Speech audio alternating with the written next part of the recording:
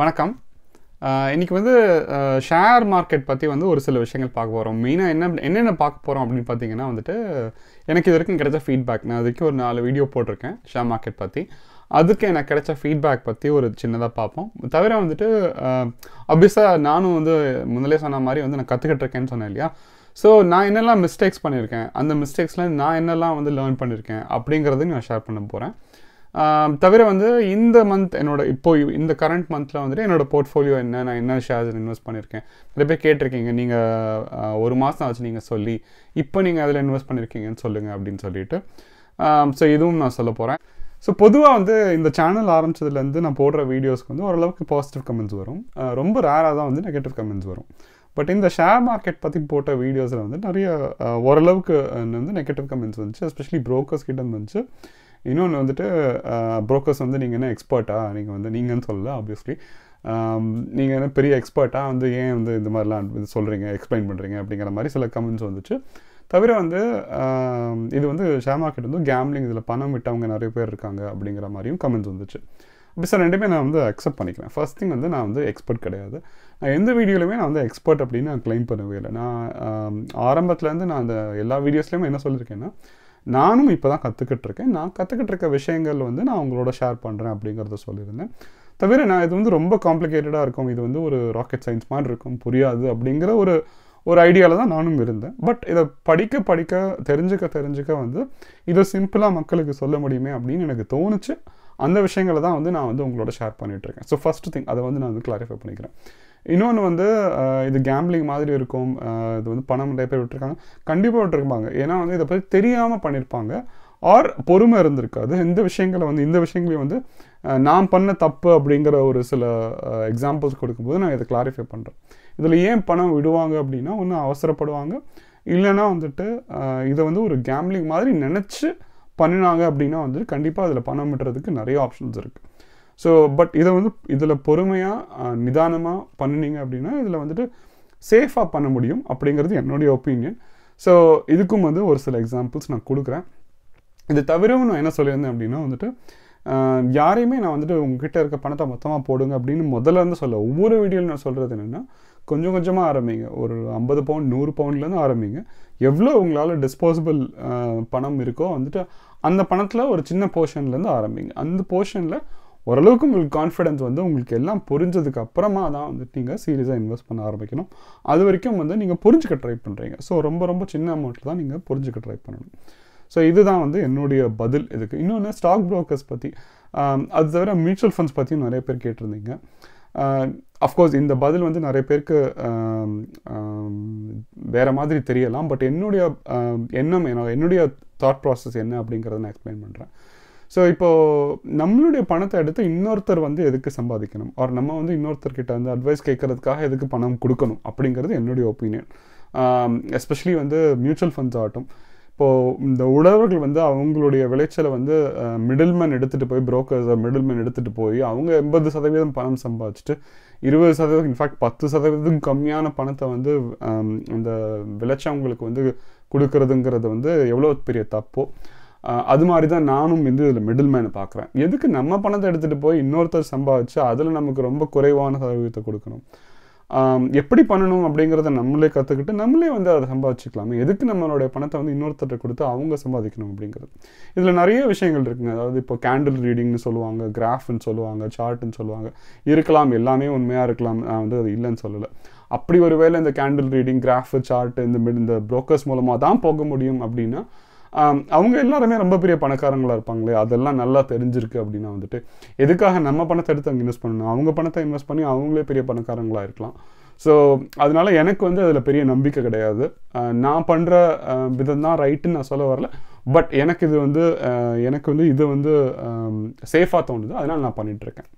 So நான் என்னுடைய 4 வீடியோஸ்லையும் சொல்லியது ஒரு பெரிய விஷயம் என்னென்னா வந்துட்டு, ரிசர்ச் பண்ணணும். ஒரு கம்பெனி நீங்கள் ஷேர் வாங்க போகிறீங்க அப்படின்னா அந்த கம்பெனி என்ன பண்ணுறாங்க, அவங்களோட பர்ஃபார்மன்ஸ் எப்படி இருக்குது, அவங்களோட ரெவென்யூ எப்படி இருக்குது, அவங்களுடைய பிஸ்னஸ் வந்து சர்க்கம்ஸ்டான்சஸ்னால இம்பேக்ட் ஆகுமா இல்லையா, இந்த மாதிரி நிறைய ரிசர்ச் பண்ணணும். எப்படி பண்ணணும் அப்படிங்கிறதுக்கான ஒரு சில டிப்ஸை வந்து நான் இதுக்கு முன்னாடி இருக்க வீடியோவில் சொல்லியிருந்தேன். பட் இது எல்லாத்தையும் தாண்டி ஒரு முக்கியமான விஷயம் வந்து நமக்கு தேவை. நம்ம ஒரு கம்பெனியை டிசைட் பண்ணிட்டோம், இந்த கம்பெனியில் இன்வெஸ்ட் பண்ண போகிறோம் அப்படின்னா ஒரு முக்கியமான ஒரு விஷயம் தேவை. என்னென்னா வந்து பொறுமை. நமக்கு வந்து ரொம்ப ரொம்ப வந்து அதிகமான பொறுமை தேவை, பேஷன்ஸ் தேவை. ஸோ ஆரம்பத்தில் இதை கற்றுக்க ஆரம்பித்தப்போ வந்துட்டு என்னுடைய மிஸ்டேக்ஸ் வந்து அகெயின் மெயினாக வந்து இந்த பொறுமையில் தான் இருந்துச்சு. நான் வந்து ஓரளவுக்கு ரிசர்ச் நல்லாவே பண்ணியிருந்தேன், ஓரளவுக்கு கரெக்டான கம்பெனி வந்து சூஸ் பண்ணியிருந்தேன். பட் இந்த பொறுமை வந்து நானும் வந்து கற்றுக்க தான் ஆரம்பிச்சிருக்கேன். நான் இன்னும் நிறைய வந்து லேர்ன் பண்ணணும். ஸோ அது ஏன் வந்து நான் என்ன தப்பு பண்ணேன் அப்படிங்கிறத வந்து நம்ம பார்ப்போம். ஸோ இது வந்து நான் ஃபஸ்ட்டு இன்வெஸ்ட் பண்ண ஒரு கம்பெனி அப்படின்னு சொல்லலாம். மாடர்னா அப்படின்னு சொல்லிட்டு ஒரு வேக்சின் கம்பெனி. இன்ஃபேக்ட் இந்த COVID-19க்கு நீங்கள் நியூஸில் பார்த்துருந்தீங்கன்னா தெரியும், ஒரு கேம்பிரிட்ஜில் இருக்க ஒரு கம்பெனி வந்து உலகத்திலே ஃபஸ்ட்டு COVID-19 வேக்சின்கான ட்ரையல் ஆரம்பித்தாங்க அப்படின்னு நியூஸில் கூட வந்துச்சு. இது வந்து யூஎஸில் லிஸ்ட்டாக இருக்குது, அதனால டாலரில் இருக்குது, யூஎஸ் லிஸ்டட் ஷேர் இது. ஸோ இதை பற்றி நல்லா படித்து இவங்களுடைய டெக்னாலஜி என்ன அப்படிங்கிறத ஓரளவுக்கு புரிஞ்சுக்கிட்டேன். இப்போ வந்து டிஎன்ஏனா நமக்கு எல்லாருக்கும் தெரியும். இதில் வந்து mRNA, அதாவது மெசஞ்சர் RNA அப்படின்னு சொல்லி உடம்புல இருக்கிற ஒரு விஷயத்தை வச்சு இவங்க வந்து வேக்சின் கண்டுபிடிச்சிருக்காங்க. இந்த டெக்னாலஜி வந்து இது வரைக்கும் அவ்வளோவா யூஸ் பண்ணாத டெக்னாலஜி. அந்த மெசஞ்சர் RNA மூலமாக ஒரு வேக்சினை வந்து கண்டுபிடிக்க முடியும் அப்படிங்கிறத வந்து இவங்க வந்து ஒரு மாதிரி வேர்ல்டில் வந்து ஃபர்ஸ்ட் டைம் பண்ணாங்க அப்படிங்கிற பேர் கூட இருக்குது இவங்களுக்கு. ஸோ ரொம்ப சின்ன கம்பெனி, பட் இந்த கம்பெனியோடைய டெக்னாலஜி ஆகட்டும், இவங்க கண்டுபிடிச்ச வேக்சின் ஆகட்டும், வேர்ல்டில் ஃபர்ஸ்ட் டைம் வந்து இந்த வேக்சின்கான ஹியூமன் ட்ரையல் ஸ்டார்ட் பண்ணதாகட்டும், எல்லாத்துலேயுமே இவங்களுடைய ஸ்பீடு வந்து எல்லாரையும் ஆச்சரியப்படுத்துச்சு. ஸோ இவ்வளவும் ரிசர்ச் பண்ணிவிட்டு இந்த கம்பெனி மேலே நல்ல நம்பிக்கை இருந்ததுனால தான் வந்து இந்த கம்பெனியில் நான் இன்வெஸ்ட் பண்ணேன். நான் 27 February அன்றைக்கி இவங்களுடைய ஷேர்ஸ் வாங்கினேன். இவங்களுடைய ஷேர் நான் வாங்கினப்போ வந்து ஒரு ஷேரோட விலை வந்து $32, கிட்டத்தட்ட ஒரு 25 பவுண்டு சொல்லலாம். நான் வந்து ஒரு 972 பவுண்ட்ஸுக்கு வாங்கினேன். ஒரு 21 pounds exchange rate and fees எல்லாம் சேர்த்து ஆல்மோஸ்ட் ஒரு 994 பவுண்ட்ஸ் வந்து என்னுடைய மொத்த இன்வெஸ்ட்மெண்ட். நான் ஒரு 38 ஷேர் தான் வாங்கியிருந்தேன். நான் ஒரு 2 மாதம் வெயிட் பண்ணேன், கிட்டத்தட்ட ஏப்ரல் வரைக்கும் வெயிட் பண்ணேன்.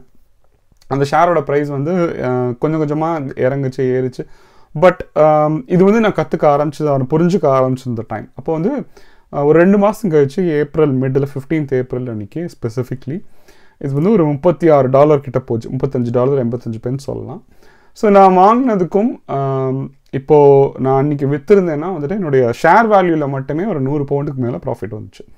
ஆப்வியஸ்லி இதில் வந்து ஃபாரின் எக்ஸ்சேஞ்ச் அண்ட் ஃபீஸ் எல்லாம் போக நான் வந்து அன்றைக்கி விற்றேன். ஏப்ரல் 20 ஏப்ரல் 15 அன்றைக்கி நான் விற்றுட்டேன். ஸோ அப்போ எனக்கு 1089 பவுண்ட்ஸுக்கு நான் விற்றப்போ எனக்கு ஷேர் வேல்யூஸ் எனக்கு எல்லாம் அந்த ஃபீஸ் எல்லாம் எடுத்துகிட்டு எனக்கு பார்த்தா எனக்கு ப்ராஃபிட் வந்து ஒரு 75 பவுண்டு வந்துச்சு. ஆப்வியஸ்லி நான் 1000 பவுண்ட் போட்டு 2 மாதத்தில் 75 பவுண்ட் அப்படின்னா கிட்டத்தட்ட ஒரு 7%, 7.5%. நீங்கள் பேங்க்கில் போட்டிருந்தீங்கன்னா 1%க்கும் கம்மியாக தான் வந்து ரிட்டர்ன் வந்திருக்கும். ஸோ அன்றைக்கி நான் வந்து ஐ வாஸ் ஹாப்பி, எனக்கு வந்து 7% ரிட்டர்ன் வந்திருக்கு அப்படின்னு சொல்லிட்டு எனக்கு ஓகேயாக தான் இருந்துச்சு. எனக்கு ஒன்றும் பெரிய டிஃப்ரென்ஸ் தெரியல. பட் அதுக்கப்புறம் அந்த பொறுமையோட இம்பார்ட்டன்ஸுக்கு வந்து கீழே போய் பார்த்தீங்கன்னா மே 18, அதாவது நான் விற்று எக்ஸாக்டாக ஒரு மாதம் கழிச்சு ஷேரோட விலை வந்து $80. ஸோ நான் ஒரு வேளை விற்காமல் வச்சுருந்தேன் அப்படின்னா வந்துட்டு 64 பவுண்ட் கிட்டத்தட்ட அன்றைக்கி நான் விற்காமல் வச்சுருந்தேன்னா என்னுடைய மொத்த ப்ராஃபிட் வந்து கிட்டத்தட்ட 1400 பவுண்ட்ஸ். ஸோ நான் 75 பவுண்ட் ப்ராஃபிட்டுக்கு விற்ற அந்த ஷேர் வந்து நான் இன்னொரு ஒரு மாதம் பொறுமையாக வெயிட் பண்ணியிருந்தேன் அப்படின்னா எனக்கு 1400 பவுண்ட் வந்து ப்ராஃபிட் கிடச்சிருக்கும். அதாவது ரிசர்ச் எல்லாம் பண்ணியாச்சு, இந்த கம்பெனி மேலே நம்பிக்கை இருக்குது, இந்த கம்பெனி நல்லா பண்ணும் அப்படிங்கிறதுக்கான எல்லா ரிசர்ச்சையும் பண்ணி தான் நான் இன்வெஸ்ட் பண்ணேன். பட் அதுக்கான பொறுமை அந்த டைமில் எனக்கு இல்லை. பொறுமையாக இருக்கணும் அப்படிங்கிற புரிதலும் வந்து அந்த டைமில் இல்லை. ஸோ கிட்டத்தட்ட வந்து ஒரு 1400 பவுண்ட் ப்ராஃபிட் வந்திருக்க வேண்டிய இடத்துல வந்து நான் 75 பவுண்ட் ப்ராஃபிட்டோட நான் ஹாப்பியாக இருந்தேன். ஸோ அடுத்து பார்த்தீங்கன்னா இன்னைக்கு தேதியில், அதாவது அஃப்கோர்ஸ் இது வந்து ஹையஸ்ட் பீக் பாயிண்ட்னு சொல்லலாம் மே மாதம். இப்படி இன்றைக்கும் நான் ஒரு வேளை விற்காமல் வச்சுருந்தேன் அப்படின்னா இன்றைக்கும் அது வந்து ஒரு $65 கிட்ட இருக்குது. ஸோ ஈவன் இன்றைக்கி விற்றுருந்தா கூட வந்துட்டு எனக்கு ஒரு 960 பவுண்ட்ஸ் ப்ராஃபிட், ஒரு 1000 பவுண்ட் கிட்ட ஆல்மோஸ்ட் ப்ராஃபிட் எனக்கு வந்திருக்கும். அப்படி ஒரு வேளை நான் வந்து விற்காமல் இருந்திருந்தேன் அப்படின்னா.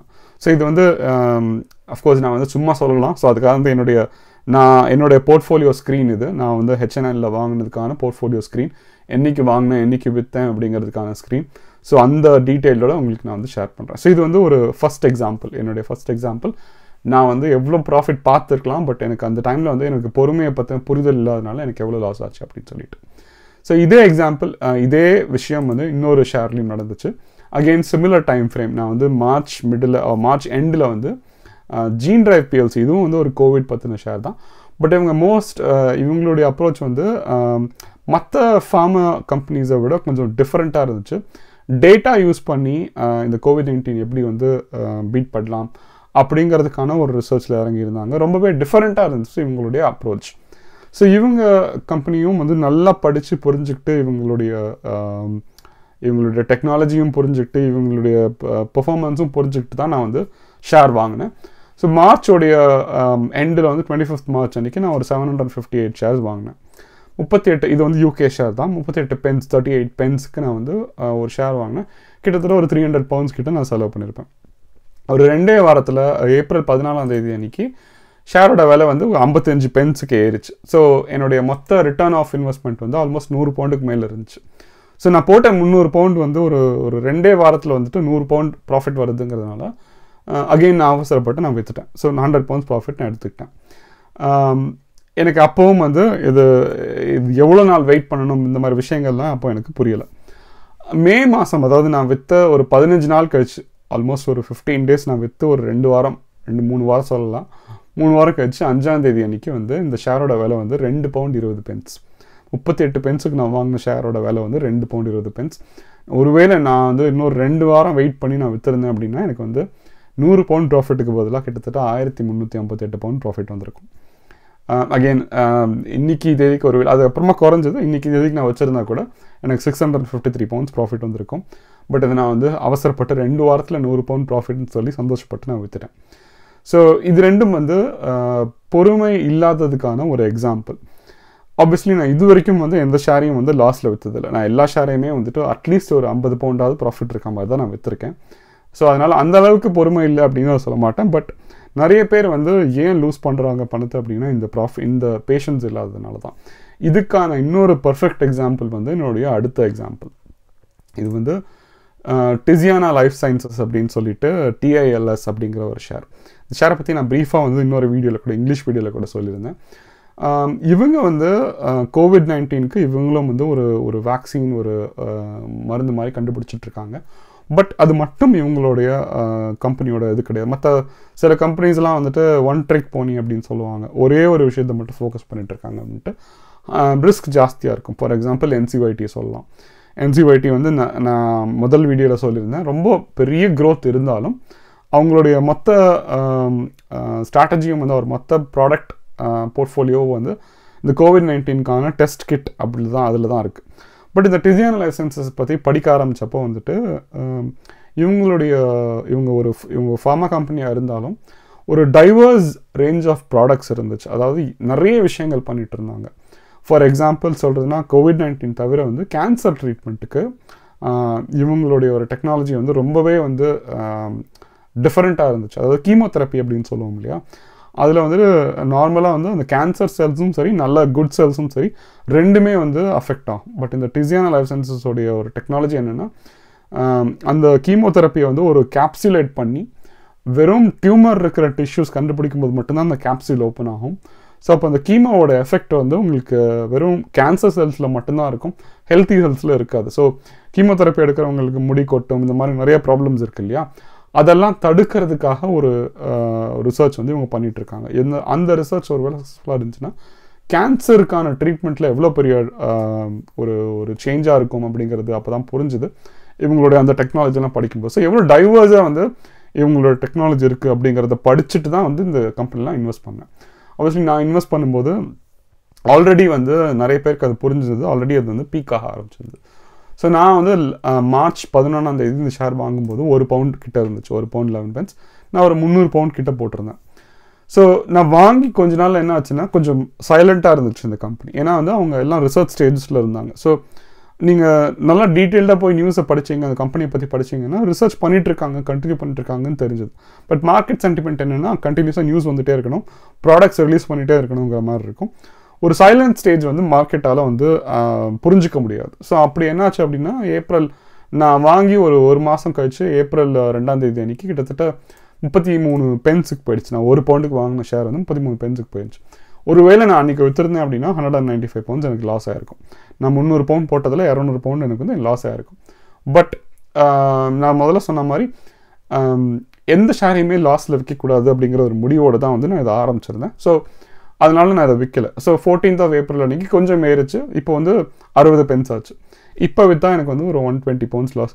ஸோ பேனிக் மோடில் இருந்திருந்தால் நிறைய பேருடைய ரியாக்ஷன் என்னவாக இருந்திருக்குன்னா இந்த டைமில் விற்றுருப்பாங்க. ஏன்னா நமக்கு ஆல்மோஸ்ட் எல்லா பணமும் போச்சு, 200 பவுண்ட் போச்சுங்கிறது பதிலாக ஓகே 120 பவுண்ட் தானே போகுது, பரவாயில்ல விற்றுடலாம் அப்படின்னு சொல்லிட்டு இந்த டைமில் விற்றுருப்பாங்க.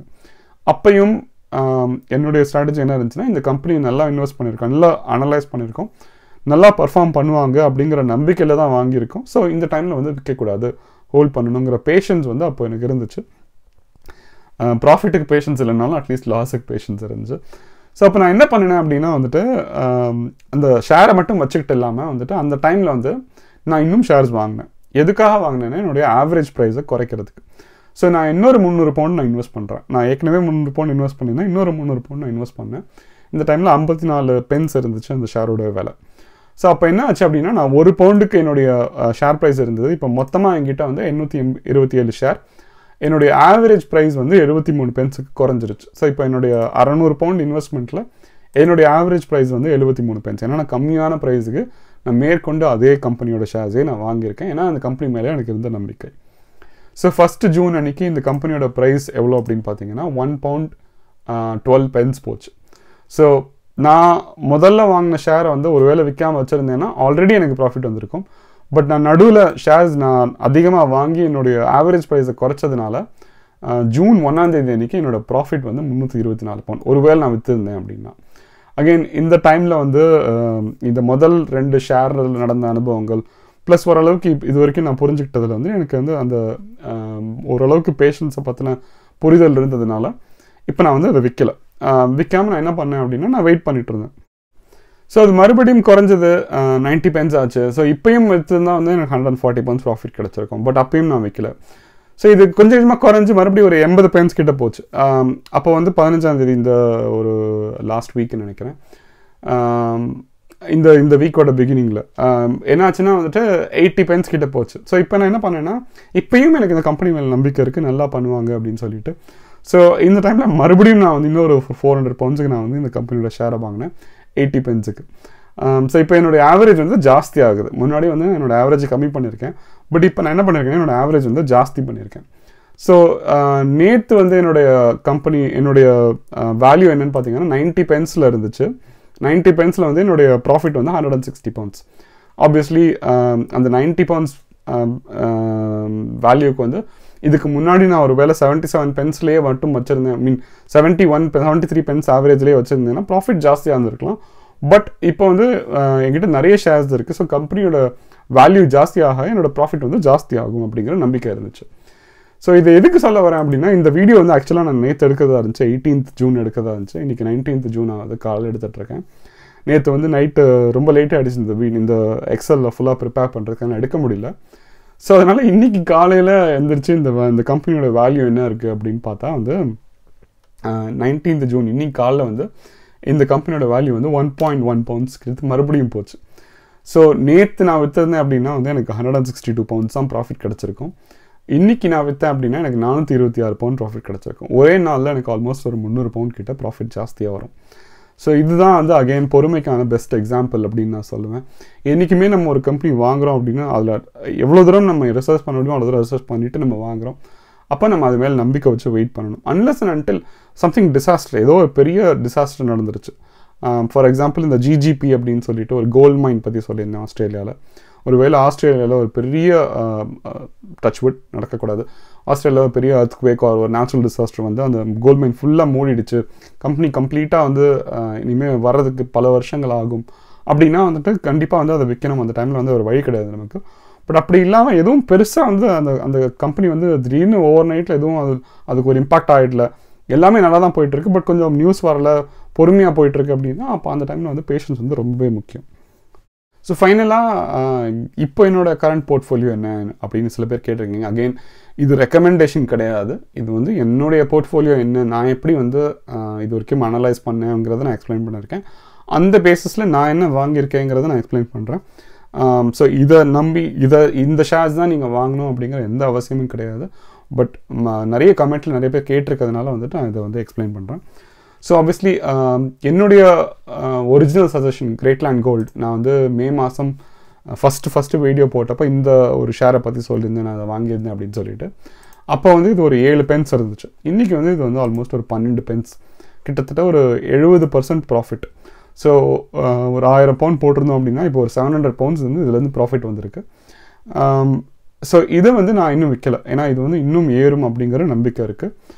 இதோடைய பர்ஃபார்மன்ஸ் வந்து இன்னுமே வந்து சாலிடாக தான் ஆகிட்டுருக்கு. ஸோ ஆப்வியஸாக இப்போ நான் வந்து வாங்குறதா இருந்தால் கூட, நான் வந்து புதுசாக வாங்குறதா இருந்தால் கூட நான் இந்த ப்ரைஸ்லேயும் வந்து நான் இன்வெஸ்ட் பண்ணியிருப்பேன். ஜிஜிபி வந்து என்னுடைய மோஸ்ட் ஃபேவரட் ஸ்டாக் அப்படின்னு சொல்லலாம்.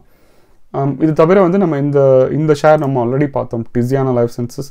நான் எக்ஸ்பிளைன் பண்ணேன் அவங்க என்ன மாதிரியான, அவங்க ஃபார்மா கம்பெனியாக இருந்தாலும் வெறும் COVID-19 மட்டும் இல்லாமல் பல வகையான ட்ரீட்மெண்ட்டுக்கு வந்து அவங்க ட்ரீட் பண்ணிட்டுருக்காங்க அப்படின்னு சொல்லிட்டு. இன்ஃபேக்ட் இன்றைக்கி காலையில் டிசியானா லைஃப் சயின்சஸ் பற்றி வந்து ஒரு நியூஸ் வந்து ரொம்பவே இன்ட்ரெஸ்டிங்காக இருந்துச்சு. நீங்களே போய் படிச்சுக்கோங்க அந்த நியூஸை பற்றி. TALS போட்டு நியூஸ் அப்படின்னு சர்ச் பண்ணிங்கன்னா உங்களுக்கு புரியும். நியூஸ் எப்படி படிக்கிறது, இந்த நியூஸ் நான் சொல்ல போகிறது இல்லை, நியூஸ் எப்படி படிக்கிறதுங்கிறதுக்கான இன்ஃபர்மேஷன் ஆர் அந்த விஷயத்தையும் வந்து நீங்களே புரிஞ்சிக்க முடியும். So TALS news, டிசியானா life sciences news அப்படின்னு போட்டு இன்றைக்கி காலையில் நியூஸ் என்ன வந்துச்சு, ஏன் இந்த ஷேர் வேலை ஏறிச்சு அப்படிங்கிறத நீங்களே தெரிஞ்சுக்கலாம். தவிர வந்து MVR மெலடி VR அப்படிங்கிற ஒரு கம்பெனி. ஸோ இது வந்து நான் அடுத்து இன்வெஸ்ட் பண்ணியிருக்க கம்பெனி, ரிசர்ச் பண்ணியிருக்க கம்பெனி. இது என்ன அப்படின்னு பார்த்தீங்கன்னா, இன்றைக்கி வந்து நிறைய இந்த கான்சர்ட்ஸ் நடக்கும். கான்சர்ட்ஸு, மியூசிக் கான்சர்ட்ஸு, இந்த மாதிரி ஷோஸ் எல்லாம் நிறைய நடக்கும். இந்த பெரிய பெரிய பாப் சிங்கர்ஸ், இந்த ராக் சிங்கர்ஸ், இவங்கெல்லாம் வந்துட்டு நிறைய ஷோஸ் பண்ணுவாங்க, ஸ்ட்ரீட் ஷோஸ் பண்ணுவாங்க. அவங்க ஒவ்வொரு ஷோக்கும் வந்துட்டு ஆயிரக்கணக்கில் மக்கள் வருவாங்க. பெரிய டிக்கெட்லாம் வந்து 30 பவுண்ட் 40 பவுண்ட்லாம் கொடுத்து டிக்கெட் கொடுத்து கூட போய் பார்ப்பாங்க. பட் இப்போ இந்த lockdown period, COVID-19 பீரியட்னால massive crowds வந்து எங்கேயுமே அலோவ் பண்ணுறதில்ல. 3 மாதமாக எந்த இடத்துலையுமே எந்த ராக் கான்சர்ட், எந்த மியூசிக் கான்சர்ட்டும் நடக்கல. அப்போது பாட்டு கேட்குறவங்க, இந்த பாட்டில் இன்ட்ரெஸ்ட் இருக்கவங்க எல்லாம் வந்துட்டு இதுக்கு என்ன ஆல்டர்னேட்டிவ் அப்படின்னு பார்த்துட்டு இருக்கப்போ உருவானது தான் வந்து இந்த MVR மெலடி VRங்கிற கம்பெனி. ஸோ இவங்க என்ன பண்ணுறாங்க அப்படின்னா வந்துட்டு வர்ச்சுவல் ரியாலிட்டியில் அந்த கான்சர்ட்டை வந்து கொண்டு வராங்க. ஸோ வயர்லெஸ் ஃபெஸ்டிவல் அப்படின்னு சொல்லிட்டு ஒரு 3 டே ஃபெஸ்டிவல், ஒரு மியூசிக் ஃபெஸ்டிவல் வந்து நடக்கும். இது வந்து ரொம்ப ஒரு பெரிய ஈவெண்ட் யூகேயை பொறுத்த வரைக்கும். இந்த ஈவெண்ட்டை வந்து இவங்க வந்து டைப் பண்ணியிருக்காங்க. இந்த ஈவெண்ட்டில் full and full VR cameras வச்சு எடுக்க போகிறாங்க. VRக்காகவே ஒரு பர்பஸ் பில்ட், VRனா வர்ச்சுவல் ரியாலிட்டி. அதாவது நம்ம ஒரு 3D கிளாஸஸ் கூட இல்லை, வர்ச்சுவல் ரியாலிட்டி கிளாஸஸ் போட்டுட்டு நம்ம அதை பார்த்தோம் அப்படின்னா அந்த இடத்துலையே இருக்கா மாதிரி ஒரு ஃபீலிங் இருக்கும். நம்ம தலையை திருப்பி பார்க்கும்போது நமக்கு வந்து அங்கேயே இருக்கிற மாதிரி ஒரு ஃபீலிங் இருக்கும். இதுதான் வந்து வர்ச்சுவல் ரியாலிட்டி. இது வந்து நிறைய கேம்ஸில் நிறையா இருக்குது. பட் இந்த மாதிரி ஒரு மியூசிக் கான்சர்ட் ஈவெண்ட்ஸில் வந்து ஃபர்ஸ்ட் டைம் வந்து இந்த மாதிரி ஒரு ப்ரொவைடர் வந்து வராங்க. இவங்க வந்து நிறைய இன்வெஸ்ட் பண்ணியிருக்காங்க. ஒரு ஸ்டேஜே வந்து ஸ்பெசிஃபிக்காக இந்த VRக்காக க்ரியேட் பண்ணியிருக்காங்க, இந்த வயர்லெஸ் ஃபெஸ்டிவலுக்காக க்ரியேட் பண்ணியிருக்காங்க. அதுக்கும் வந்து நிறைய நியூஸ் ஆர்டிகல்ஸ் இருக்குது. நீங்கள் மெலடி VRன்னு போயிட்டு நியூஸ் சர்ச் பண்ணிங்கன்னா அந்த ஸ்டேஜோட ஃபோட்டோகிராஃப்ஸ் கூட நீங்கள் வந்து பார்க்க முடியும். ஸோ இவங்களுடைய ப்ரைஸ் பார்த்தீங்கன்னா ஒரு 4 பென்ஸில் இருக்குது இப்போது. ஸோ இந்த வயர்லெஸ் ஃபெஸ்டிவல் வந்து ஜூலையோட ஃபர்ஸ்ட் வீக்கில் நடக்க போகுது. இந்த வயர்லெஸ் ஃபெஸ்டிவலில் இருக்கிற ஆர்டிஸ்ட்ஸ் எல்லாருக்குமே வந்துட்டு மில்லியன்ஸ் ஆஃப் ஃபாலோவர்ஸ் இருக்காங்க. ஸோ அவங்கலேருந்து ஒரு 1% பேர் வந்து இதை யூஸ் பண்ண ஆரம்பித்தாங்க அப்படின்னா கூட வந்துட்டு இவங்களுடைய ரெவென்யூ மாடல் வந்து இன்க்ரீஸ் ஆகும் அப்படிங்கிறது என்னுடைய நம்பிக்கை. ஸோ ஆப்வியஸாக இந்த லாக்டவுன் எவ்வளோ மாதங்களுக்கு இருக்க போகுதுன்னு தெரியாது. ஈவன் வந்து கொஞ்சம் கொஞ்சமாக ஈஸ் டவுன் ஆனாலும் ஒரு பெரிய கூட்டங்கள் வந்து வரப்போகிறது இல்லை. ஸோ இந்த மாதிரி கான்சர்ட்ஸ் வந்து அட்லீஸ்ட் இன்னொரு சில மாதங்களுக்கு இந்த மாதிரி வர்ச்சுவல் ரியாலிட்டியில் நல்ல வரவேற்பு இருக்கும் அப்படிங்கிறது ஒரு எக்ஸ்பெக்டேஷன். அகைன் இது நான் ப்ரொமோட் பண்ணல, பட் இது வந்து இந்த மாதிரி ஒரு சில விஷயங்கள் வந்து நம்மளை நேரடியாக பார்க்க முடியும். மெலடி VRங்கிறது நம்ம மொபைல் ஃபோனில் இருக்க ஒரு ஆப், நம்ம இன்ஸ்டால் பண்ணிக்கலாம். iOS, Android ரெண்டுலேயுமே இருக்குது. அதில் வந்து நமக்கு அந்த VR கேட்ஜெட் இல்லைனா கூட ஒரு சாம்பிளுக்கு இவங்க என்ன பண்ணுறாங்க அப்படின்னு நம்ம தெரிஞ்சுக்கிறதுக்கு இந்த கெட் ஸ்டார்டடில் போயிட்டு நான் ஒரு சாம்பிள் ஆல்பம் காட்டுறேன் பாருங்கள். இந்த மாதிரி ஒரு மியூசிக் ஃபெஸ்டிவல் நடக்குதுன்னா நம்ம ஃபோனை திருப்பும் போதே, இப்போ நீங்கள் VR கேட்ஜெட் இருந்துச்சுன்னா தலையை திருப்பினா போதும். இப்போ நான் ஃபோனை வந்து நான் ரொட்டேட் பண்ணுறேன், என்னால் ஸ்டேஜை ஃபுல்லாக என்னால் பார்க்க முடியுது. அதாவது நம்ம டிவி மாதிரி ஃபிக்ஸடாக இல்லாமல் ஃபுல்லாக பார்க்க முடியுது. அதான் main difference. So நோவாசிவேட்டி அவாக்டா mobile PLC இது வந்து போன தடவை என்னோட வீடியோவில் வந்து என்னோட சஜஷன் சொல்லியிருந்தேன். நான் அதை ஹோல்ட் பண்ணிட்டு இருக்கேன். பட் ஆப்வியஸாக வந்து இப்போ அதோட ப்ரைஸ் பாயிண்ட் வந்து நிறையவே ஏறிடுச்சு. நான் முதல்ல சொன்னதுக்கும் அவாக்டா PLC ஃபார் எக்ஸாம்பிள் நான் ஒரு 70 பென்ஸில் சொல்லியிருந்தேன். இப்போ அது 1.4 பென்ஸ், டபுள் த ப்ரைஸாக இருக்குது. நான் சொன்ன ப்ரைஸ் மே மாதம் நான் சொன்ன ப்ரைஸ்க்கு டபுள் த ப்ரைஸாக இருக்குது. நோவா சிவிட்டி ஒரு 5 பவுண்ட் வரைக்கும் போயிட்டு வந்து இப்போ குறைஞ்சிருக்கு. It's still a good bye என்னை பொறுத்த வரைக்கும். பட் அகைன் உங்களை பொறுத்த வரைக்கும் வந்து அது 5 பவுண்டுக்கு போயிட்டு இப்போ இறங்கிடுச்சே, மறுபடியும் ஏறுமா இல்லையா அப்படிங்கிற கொஸ்டின்ஸ் இருக்கலாம். மொபைல் ஸ்ட்ரீம்ஸ் பிஎல்சி வந்து இது ஒரு லாங் டைம் ஹோல்ட். அதாவது ஒரு பென்ஸுக்கும் கம்மியாக இருக்க ஷேர் இந்த வேல்யூ 0.001 பென்ஸ். அது வந்து இப்போ 0.003 பென்ஸ்ல வந்து இப்போ ஏறி இருக்கு. பட் இது வந்து 0.005 பென்ஸ் போயிட்டு இறங்கி இருக்கு. பட் இது வந்து ரொம்ப ஸ்லோவா க்ரோ ஆகிட்டு இருக்க ஒரு கம்பெனி. ஸோ அதனால வந்து இது நிறைய நாட்கள் ஆகலாம் இது வந்து க்ரோ ஆகி ஃபுல்லாக முடிக்கிறதுக்கு. ஸோ ஹோப்ஃபுல்லி இந்த வீடியோ உங்களுக்கு ஓரளவுக்கு யூஸ்ஃபுல்லாக இருந்திருக்கும்னு நினைக்கிறேன். மீண்டும் அடுத்த வீடியோவில் சந்திப்போம். தேங்க்யூ, பாய்.